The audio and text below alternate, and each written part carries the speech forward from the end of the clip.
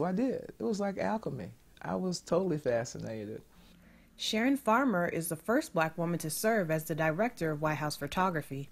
She began as an official White House photographer and worked her way up to the top spot.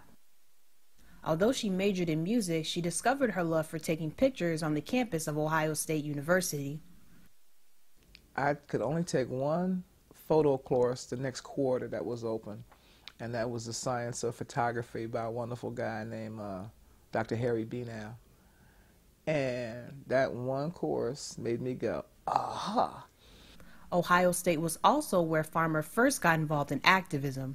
She went beyond her lens to address the needs of her fellow students. Black students weren't getting the services they needed to ensure that they would stay in school, or to have enough money to be in school. By the time Farmer got her job at the White House, she had already had run-ins with the FBI.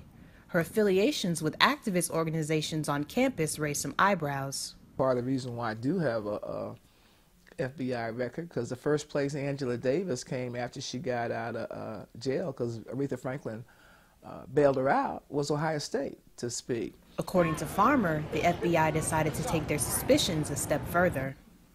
At some point, the FBI decides they got to break into my apartment because they think I got stuff I don't have.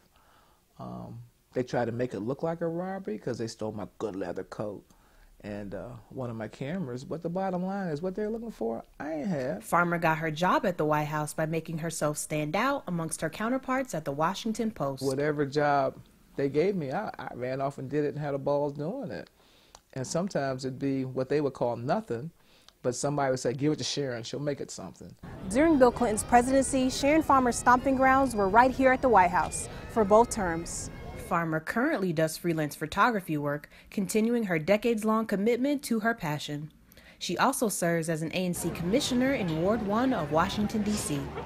The spirit of activism she developed on the campus of Ohio State University continues in her work today. All politics are local, everything matters, and if it doesn't matter, then you're part of the problem. For NewsVision, I'm Daesha Smith.